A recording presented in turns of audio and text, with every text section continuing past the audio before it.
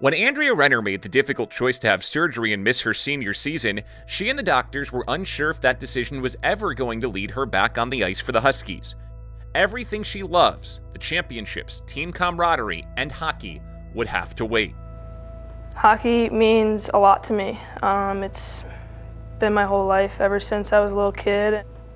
I started when I was, I believe, 7 or 8, and I started because my older brother was playing, and I just fell in love with it, and I said, I want to do what he's doing.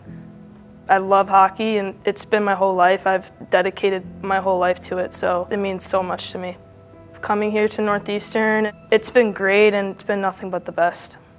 My injury was not a straight line of this is what happened, this is what's gonna be the protocol, and we go from here. It was a little bit different than that. It was a lot of ups and downs. Going into my senior year, I started to have a lot of low back pain, and it kind of turned into some really serious sciatica. I couldn't really feel my calf. I didn't have much feeling in the bottom of my foot or in my toe. I couldn't really activate my left leg too much, and I had a lot of low back pain and spent a lot of that summer just trying to figure out what was really wrong at that point. You know, eventually a doctor did see that I had a fracture in my spine, so from then on I kind of just knew that's what it was. In the back of my head I knew something else was wrong and I wasn't really sure what it was. I just remember at practice I was in pain every time I was striding and every time I was battling for a puck. I didn't have the strength, I didn't have the speed because I was in so much pain every single time I stepped on the ice. So I had to have that conversation within myself, with my family, and ultimately with the coaches that I think redshirting was going to have to be probably the best option for me at that point to really figure out what was going on. I went home for a few days to go see a doctor. He saw a good amount of damage in my hip that he basically said, I can operate on your hip, but I'm not a back doctor. I can't guarantee that your back pain's going to go away. All I can do is look at the image on your hip. I can see there's a lot wrong there and I can fix it and we can see what happens after. At that point, I knew just with my past injuries with my back, it didn't feel the same as when I broke it in high school, and I knew something else was wrong, and I kind of took that, almost like that risk that I think it's my hip and I think I need to have surgery on my hips. Andrea, she's one of the most competitive hockey players that you'll ever see. She's got one of the heaviest shots in the country. You know, Andrea's someone that breathes, sleeps, and eats hockey, and we're very fortunate to have her as a part of our program. It's honestly crazy what she's been through and what she's been able to build to be able to come back and play hockey. It's just unbelievable. You know, we were all heartbroken for her. We know that she loves the game and she didn't really care, honestly, about herself. She was more upset about letting the team down, which I think says a lot about Renner. I didn't know what I was getting into when I woke up from surgery, that's for sure. I knew I had a long journey ahead of me into rehabbing and getting back, but when you have something that physically hurts you, that mental and that emotional aspect is so important to keep in check and keep it balanced. And I struggled with that for a little while early on before my surgery. The toughest thing for me at that point was knowing how to walk again. I just remember how much I struggled emotionally, just being so frustrated when I wasn't able to do a lot of things on my own because I'm a pretty individual person. I like to think that I am, so having someone's help was always really tough. I think the big mental piece getting me back was Katie Brooks. During my whole injury last year, I reached out to her a ton and we met almost pretty much weekly.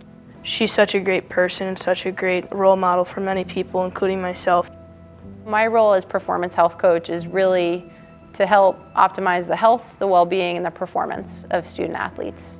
Andrea and I met about 2 years ago.